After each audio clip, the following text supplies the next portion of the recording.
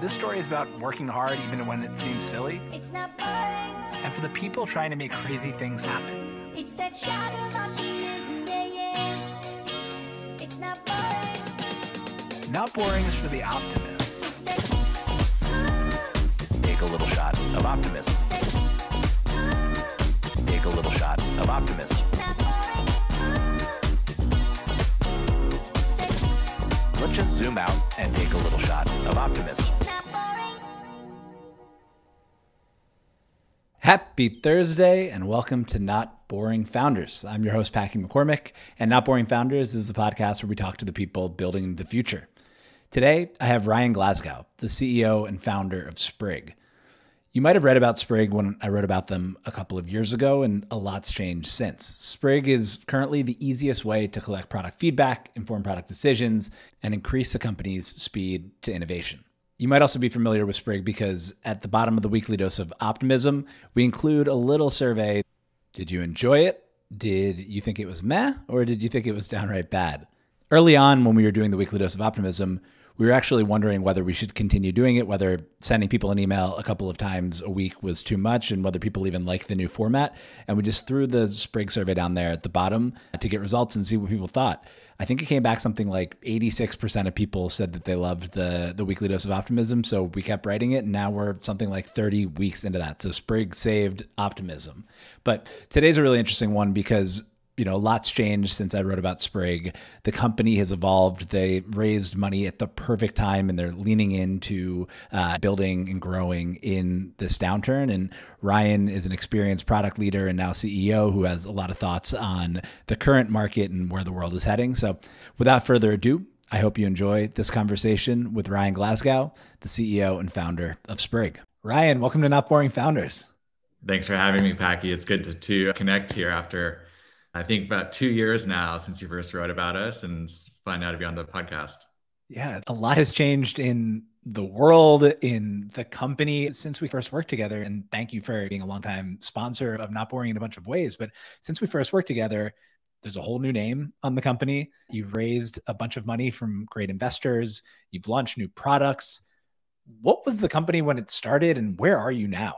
It definitely started, just based on my background, is in product management and wanting to get quicker insights and hear from customers in a more rapid way. And I was sitting there and bought the domain userleap.com for $12. Very humble beginnings, and got that .com. And we just started to grow, and it certainly exceeded initial expectations where we're at today, and started to outgrow the name. And so we ended up switching the name from userleap.com to sprig.com. So we went through a rebrand since you and I last chatted, and changed our name along the way, and also expanded our product portfolio as well. And it's just really, both have just been key milestones for our growth as we march further and further forward. There has to be some special connection to the domain that you bought for $12 and that you started this whole thing on. All the growth started. Like, what was that process like? Maybe a little bit tactically, but even just emotionally. Like, how do you think about changing the name of your baby? The marketing team came to me, and we were actually starting to get pull from companies that didn't use the word user. And so when you're talking about companies like Anheuser-Busch, and you're talking to companies like Condé Nast, they have their own nomenclature. Is it a prospect? Is it a customer? Is it someone who drinks beer? And so we started to really look at where we wanted to go with a company, and didn't want a name that was really limiting. And when I looked at some of the iconic names like Figma's a Japanese toy, and Slack, there's no meaning, even though I know Stuart Butterfield likes to create meaning for Slack. And other companies like Plaid as well. We just wanted a word that we could really brand and turn into our own. And so the marketing team came to me, Katie, and pitched me on, let's think about something different.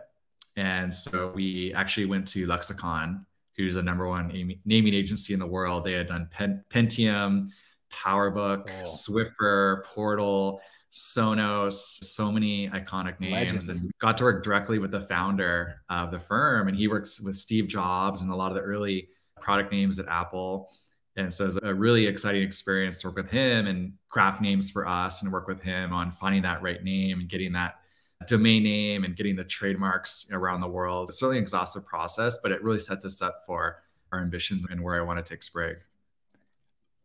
Which is a great transition into where do you want to take Sprig? What it was the first product. I love a description there.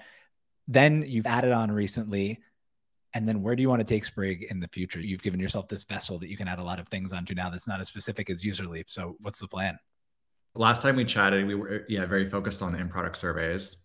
And it was really just a great insertion for us into the broader market of teams learning from their customers, learning from their users, learning from the beer drinkers and whatever our customers call their end users and customers. And what we see, though, is just a huge emerging field of companies that want to really learn and connect and co-create with their customers. And when you look at all the innovation that's happened on the building with tools like Figma and AWS and React and continuous development, continuous deployment with GitHub, so much innovation is happening there. But it really feels like we're just scratching the surface and just getting started on the other side of that. And so teams just have incredible, mature, cutting edge tools to build amazing product experiences. But the ability to think about what should that product experience be and what features should we include and what design should we go with and all those little decisions along the way, that's really that emerging field that we're tackling here at Sprig, where we see just a new emerging market of tools, Sprig included, to help those teams really deeply understand their customers and build those 10 out of 10 experiences. And so the in-product surveys was that first launch, but we also launched concept testing as well. And that really allows teams, before they even write a line of code, to take their Figma designs or Adobe XD mockups and put those in front of customers, hear from customers, record video clips of customers, and de-risk those decisions and make those decisions before they even start building. And so we're going forward, going to continue to innovate and push the boundaries on helping teams create those 10 out of 10 experiences in this emerging field of really building better experiences and making those decisions with your customers. A question that I see, I think, debated a bunch about on Twitter is like how much great products just comes from a great product mind versus kind of testing and talking to customers. You've worked with a lot of great product and user research teams. Where do you think the right balance is, or does it matter product by product and differ product by product? What have you learned? Yeah, we certainly see this debate as well from teams. And I think a lot of people realize that every great 10 out of 10 product experience that we've used, those teams deeply care about their customers. And so everyone has their own way of approaching that. Steve Jobs actually was known for hiding in the bushes at the Palo Alto Apple Store. And he would overhear shoppers talk about the Apple products in the field and listen on their way out, what they bought, saw them, what they're buying, what they're not buying, and really hear them talk to the people that they were with. And so that was his way of actually conducting customer research. It was secretly watching and observing people, which is the best possible experience of people in Apple retail stores. I've heard a lot of Steve Jobs stories. I've not heard that one. That's really cool. Yes. Yeah. If you Google it, you'll see he was maybe lesser known, but he was very focused on customer research. It was just in a very unique, cutting edge way that he was not interested in panels. So people assume that he didn't do customer research, but he actually did. He just was innovating in a more realistic way of understanding customers. And when we think about the 10 out of 10 experiences that we use today, you think around Loom, or it might be Robinhood or Netflix or Dropbox or Notion, they're all Sprig customers and they all use Sprig. And so the companies that are building the 10 out of 10 experiences today are the ones that realize that the ability to build a great product experience, the tools and the AI and the code and how we put these products together, it is maturing. There's less advantages. We're all on very similar tech stacks, but the ability to understand what customers want is where the innovation is happening. And that's where we're really excited to partner with the companies that are currently building 10 out of 10 experiences and utilizing Sprig today. And so probably any of the 10 out of 10 experiences that you can think of, probably 80% of them are using Sprig. And at a minimum, there's strong correlation because they realize that that's the battlefield. That's how they're going to become the category leader. And that's how they're going to stay as the category leader, by innovating on how they're deeply understanding customer needs. I think the Steve Jobs example is a really interesting one because this is not an ad, but having used the Sprig product a lot and putting the kind of surveys, the micro surveys at the bottom of my newsletters, there is this really good balance between you get the raw feed that you would get from a normal survey, but you get it organized in a way. What comes to mind is this example of wrote about a company called Hadrian that's doing kind of like precision manufacturing using a combination of software and people. And there were these attempts before them that were like fully automated, and then it just never worked. And so actually you need humans and you need that like hands-on piece for a bunch of that.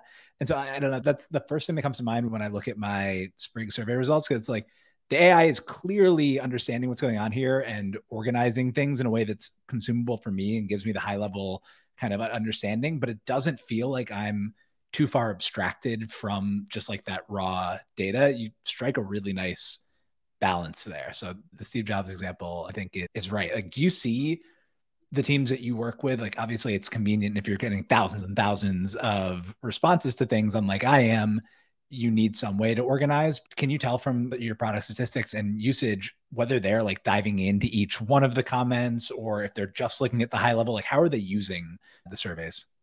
A few different ways. Say one of the big innovations that we're seeing that we're actually learning from our customers is called critical user journeys.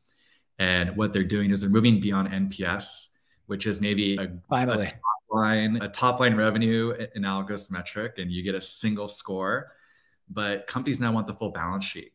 They want to know line by line how their user experience is performing. And what they're doing is they're running continuous in-product microsurveys across all of their critical user journeys. And it could be their checkout experience or the trade experience or the deposit experience, or maybe that login or sign up experience at the end of those flows.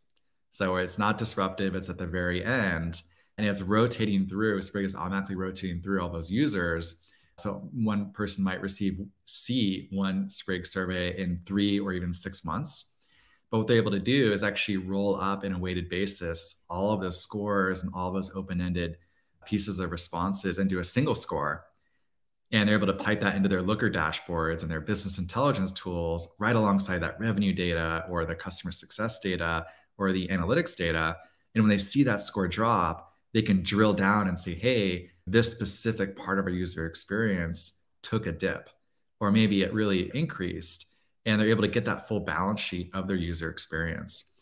What we're also seeing, which I think, what you mentioned as well, is the AI. We're seeing a lot of these companies collect hundreds, thousands, tens of thousands. We had one customer collect over 100,000 open-ended responses to a single study in just 3 days.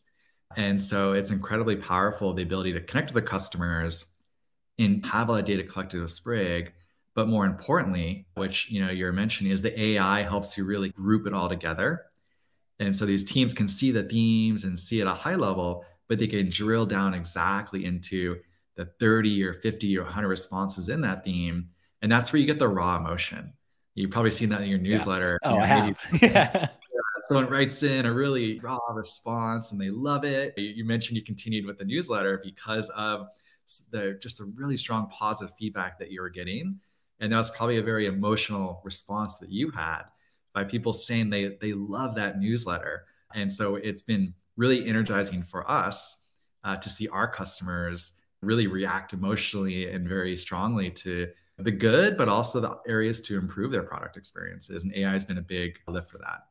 Yeah, it's been fascinating, right? Because like you'll read one comment that is maybe negative and it hurts and whatever, but then you can take a step back and like look at the groupings and there's maybe one category of negative and a bunch of positive and the numbers are good.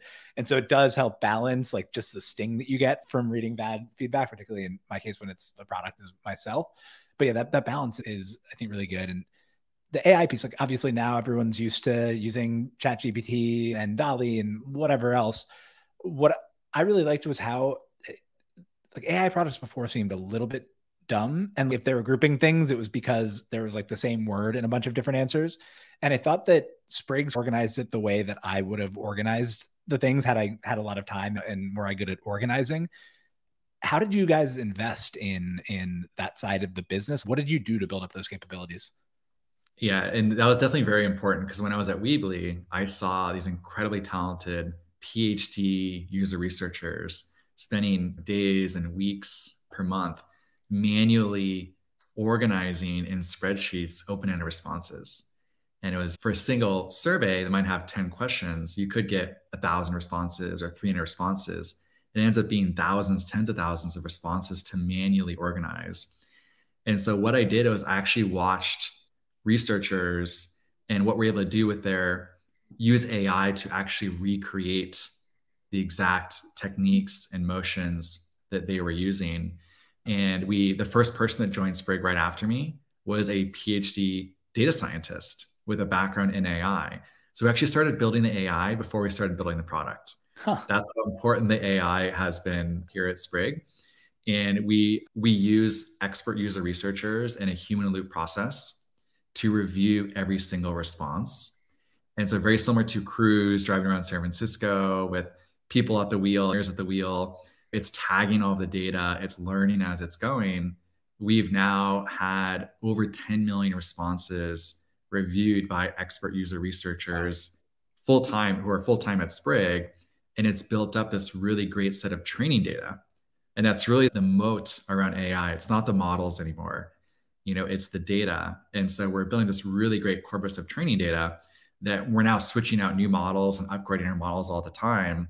But that training data is really what's feeding the models and helping power the models to give you those insights that you're looking for. I guess just generally on this, because every founder in the world with a software product is going to try to put AI in, whether it makes sense or not, into their products right now. Like when you're thinking about just designing a product that has a great user experience that also might leverage AI in some spot, like what tips would you give people and what would you say to avoid when everyone's trying to jam AI into their products now? It definitely is starting to feel a little bit forced in some cases. Yeah. Yeah. And so I think it is very similar to just building any other feature as a product person of what is the jobs to be done? What is the person to accomplish? Can AI help facilitate, help accelerate? But we do see a lot of trust issues with AI. And you're seeing that now play out very publicly with ChatGPT. It gives out a lot of very incorrect answers with 100% confidence. And the AI experiences that you had around matching word phrases based on string matching, and one says price, the other says price, let's assume that they go together. There has been a lot of trust issues with AI. And so people for building with AI, I think a lot of it is how do you build that trust with the users? I think people are still warming up. And we have the innovators that are playing around with AI. But I think the practical business applications, it is still an area where even the sales side are having to really work with prospects and really prove out the capabilities, because it's not something that they just will take and believe if you tell them. They really need to see how it works with their own data to build that trust and show this is actually something that can take on mission critical business applications. It makes a lot of sense. Switching gears a little bit, the first time we talked, we were in the middle of the greatest bull market of all time. Software companies were spending money on other software companies' software. Now, obviously, the market is different than it was before. And you do have a lot of kind of software company clients, although you mentioned that you have more traditional companies as well. But what has the past year been like? Luckily, you raised money at a really good time. You've chosen to double down recently, and I like leaning in a market like this. But what's that experience been like as the CEO here? As someone who's always been in startups, 16, 17 in the startup world, definitely have seen this as the most challenging 2 years to build and grow a company. I think just the volatility in the market, both the stimulus, COVID volatility, but also now we're technically in a recessionary environment on the other end of that. Yeah, has made it challenging to just navigate the waters and the fundraising. Founders were raising great rounds and really high valuations, but now they're taking a lot of flack for the high valuations to the other end of it. And then everyone went remote, and now a lot of companies are going into hybrid, or I know a lot of startups now are just doing 5 days in the office, just the startups that are starting from scratch. And so even the culture and expectations around the office environment is fairly volatile. What's possible, what's normal, what expectations are. And so, yeah, I guess at a high level, it has been certainly a lot to navigate, but I think that founders are always prepared for uncertainty. And that's one thing that you always face as a founder is an uncertain future. And certainly just leaned into that even more and said, hey, there's less certainty, there's more uncertainty going forward, but we're going to focus on agility. And one of our values is to quickly iterate And so I really reminded the team, like, we're gonna have to lean into this value more than ever as we navigate the world that we're in. It's always a good value to have, and you had it before this market, but it seems like a particularly good one right now. Have you seen less competition, like as others that might have seen your valuation and seen your success when it was easy to raise money could have come after, and now they're not agile enough, they weren't actually good enough product? Have you seen competition drop away? Are there benefits to this as well? Yeah, we do have competition. We have some emerging competition as well. I do think that this year, potentially next year, we're going to see like a smaller field. We're in the fortunate position of many years of runway, and so can outlast even the deepest recession. But I do know that a lot of the companies that are emerging into this field don't have that runway. And so we have had a lot of companies actually approach us, say, hey, can you buy us? Here's what we've got. You want the IP, you want the team, you want the tech, you want the customers, you want the product, wholesale. What do you want to buy? And so I think we'll see more of that in 2023, given the runways that are starting to run out from the 2021 year. This is a fascinating one that we weren't planning to talk about, but we are going to see a lot more of at least companies approaching and trying to be acquired by the companies that have stronger balance sheets. As the CEO of a company with a stronger balance sheet, how do you evaluate that? Are you taking any of it seriously? Are you trying to just focus on building the organic company? What are the considerations in your mind when someone comes to you? Yeah. And we had a CEO show up at our office unannounced. Hey, looking to get bought. So we've seen all the different scenarios now. I think that with the extreme efficiency that any investor is looking for and just the prudent way to run a business, and this is not a new thing, it was just pre-COVID, this is how it always was. A lot of people are realizing this is just returning to normal. It is difficult to fit in even an acqui-hire, candidly, to fit in even a tech acquisition or a customer acquisition, because the multiples that a lot of people are expecting, you just don't make economic sense. And so we looked at a lot of opportunities, but it's just tough to look at if we build this ourselves, if we can acquire customers for this amount, can we hire this team through our recruiting team, equivalent with our own recruiting team. If no one else buys them, we pass an opportunity, and the team came to us, said, hey, no one's going to buy us. Will you hire us? So you also get those opportunities as well. And so that's why we've passed, because it's just difficult to make it work with the growing unemployment, with the extreme efficiency goals that we have to make the numbers work. Yeah, that makes a lot of sense. And I would imagine it'd be tempting in some cases to look at things like that. But it seems like instead, we talked about before, you've now doubled down on the product, launched the prototyping product. What was that decision? Was that always on the roadmap? Was that kind of like, all right, now's our moment. We are well capitalized and others aren't going to be able to invest, so let's do it. Like, how do you think about doing that in the middle of this recessionary period? Definitely saw with the mid-market SMB categories, they're looking for a suite of products. You think about HubSpot or Intercom or some of these more SMB focused, mid-market focused companies, Notion, very versatile tool. I do think particularly with the economy, we're going to shift from a unbundling, which I think in a bull market, you have an unbundled, and companies will buy 10 SaaS vendors and hope they work together, and they'll pay 2 to 3 times what it might cost to get that in a consolidated solution. But I do think now that we're looking at returning to a normal environment of going back to really lean, efficient growth, I do think there's going to be a bundling of SaaS, and companies are going to be looking for 3 to 4 different products in a single vendor. And so for us, really thinking about where the world is going, and right now everyone's looking at their vendor list and deciding which ones to cut. So you're either pushing someone else out or you're getting pushed out. And so I just kind of think about this internally and how it's going with our customers. And so we want to be pushing out other vendors.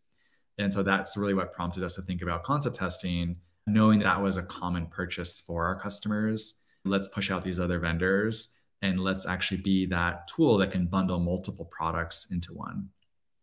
As you think about bundling multiple products, you can see, and I'm not a product person at all, but that there's going to be an interesting opportunity to say, this is what our potential users told us in concept testing, and then here's what they told us when they were actually using the real product. Do those things match? How do you think about the connectivity between the different pieces of the stool that you add to the suite over time?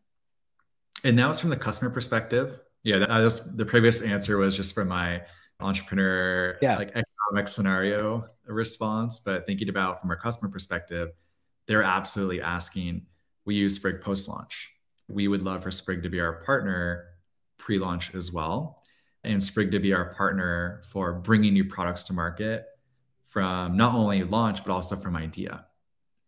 And so when we think about that single partner, that bundled solution that can go from, I have an idea, we're gonna put together some wireframes, some mockups in Figma, we're gonna share it with some customers, we're gonna put together a clickable prototype in Figma or Adobe XD, we're gonna put that in front of more customers, and then we're gonna roll this out in a beta with 10% of our customers.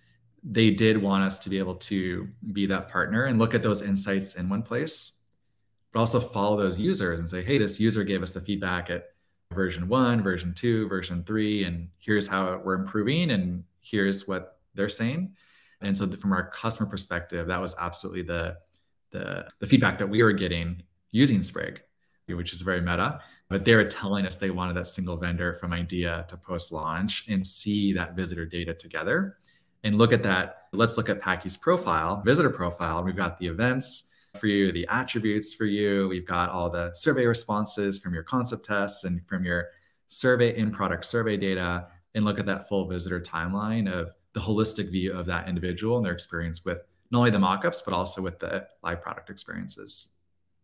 I have a question. As you've talked about 10 out of 10 experiences, it feels like if you compare a decade ago to now, just the software experience that you're used to and that you just expect as an average user is just at a whole completely other level. And that is just the highest bar is where regular expectations are set. How do people raise the bar now? What does a 10 out of 10 experience look like in 5 or 10 years? We're certainly seeing expectations increase every year.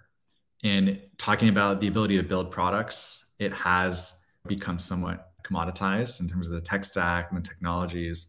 But the ability to build the world-class experiences is the frontier that I think where the battle is being fought right now. And the 10 out of 10 experiences, there's a great book called Don't Make Me Think on user experience. And I think that is really the ultimate question and prompt for building a 10 out of 10 experience is, as a customer or a user, does the product make you think? And when you look at the marketing website, the sign-up flow, the onboarding experience, you invite the teammate, you come back, what's the cognitive overload? And if you have basically zero cognitive overload, that I would put as a 10 out of 10 experience. As that cognitive load increases, that's really going to bring that down to a 5 out of 10 or a 3 out of 10 experience. And when you look at the category leaders, whether it's music or travel or stock trading, you are seeing that the 10 out of 10 experiences are most likely the ones that are winning their categories. You think around Netflix and the media right as well. And so I think for teams right now, there is a lot of friction in their products. Their customers and users do have to think. There is a high cognitive overload. And I know there's a common kind of paradigm about startups where, 6 out of 10 startup websites, you ask someone, what does a startup do?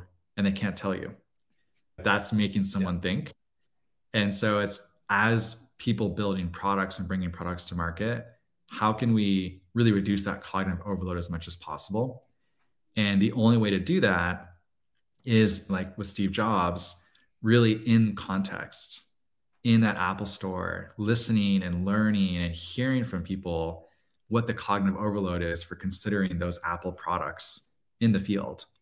And our goal at Sprig is to actually recreate that experience with in context understanding. As someone's reading your newsletter, they just get to the bottom, they can tell you what they think, what was working, what was not working. And our goal is to help the people building the products get into the minds of the people using the products to bring that cognitive overload down as much as possible. So ultimately, those end customers don't have to think. And there's that zero cognitive overload to build that 10 out of 10 experience. And so I think for teams today, to win in your category, to maintain that category advantage, it's really making sure there's zero cognitive overload. We are playing a small part in helping companies get there, There's other tools as well, but I think the more that companies can lean into the new cutting edge technologies around deeply understanding customer needs are ultimately going to be the ones that win. Since you work with kind of most of the kind of top companies by product experience, I won't name any names, but it does feel like a lot of the maybe more mature, excellent software just gets more and more bloated as maybe business goals take over from like listening to customers or just creating that really simple, don't have to think user experience. Is I guess you see this more than I do. Is that a vector of attack for startups that like the goals of the big company are just different? And so they're open to someone who listens to customers more, or is there something else going on when you see these trade-offs in these products that I used to love? Then I'm like, man, like that just doesn't feel like it was made with like my best interests in mind here. Yeah, we are seeing some of the legacy software really just deal with the ability of becoming these very large ocean freight carriers and very difficult to move. And one company came to us, it's probably over, I think 100 billion in market cap, a software company, and said, our tech is so legacy, it's going to take us 3 years to rewrite everything that we're doing into a modern tech stack. We want Sprig to be our partner, and they're now a customer, but they're dealing with a 3-year rewrite, and there's at least 10,000 software engineers who are going to have to go through this rewrite with them. And so when you think about their inability to actually build a 10 out of 10 experience, it's not that they might not know what they need to do, but it's their ability to actually act on what they want to do. And I think that's the opening for startups today. I think one 10 out of 10 experience I'll say is linear. I think a lot of people think of linear as a 10 out of 10 experience. And I think Atlassian and Jira has made a lot of great moves, but they are dealing to an extent with a very legacy, difficult tech stack that they're starting to update. We saw a lot of updates 5 or 7 years ago. That's an example where it is leaving that opening for a company like Linear to come in with that 10 out of 10 experience because of the inability for some of these larger incumbents to take action. My friend Ben, who's a CEO composer, is going to hear this and laugh at me because he texted me the other day and he's like, I told you 2 years ago that Linear was the company that I'd put the most money on, and now look at them. So he's going to be very happy to hear that you said that. The closing question here is what the world looks like in a decade if you're wildly successful. So our purpose is to make experiences that matter. And our mission is to be the leading research platform for digital companies. And if we do get that #1 spot and we do get that market penetration that we're on track to do, but also have a long road ahead of us and just getting started, we do want every digital product experience that anyone interacts with, whether it's the screen on the airplane or the screen in your car or the digital kiosk for banking when you're using an ATM, to your phones and the mobile applications, to the desktop experiences that you're using. How can we remove all that friction, make those end users not think about any of the actions of where they want to go from point A to point B, which is really why products exist, to take us from a point A to point B. And so, if we are able to accomplish our goals, it is really bringing those 5 out of 10 or 6 out of 10, or I won't name them, the 7 out of 10 experiences that we all use that get us to point A to point B, but ultimately do make us think, and we do get stuck, and we do have questions, and they're difficult or cumbersome, and really remove all that friction. And what we see is that if that's possible, those companies are able to have a much wider reach by removing the cognitive overload, because more people can use those products. And those companies will ultimately make experiences that matter because of the reach that they're having in the world, because of they're now the category leaders, because they've grown so much faster by building that more frictionless, more seamless experience that is accessible for more end users. I love it. As a user of some good software and some bad software, I am rooting for you to make that happen. Ryan, thank you so much for coming on Not Boring Founders and for your partnership over the years. It's been fun to watch you grow.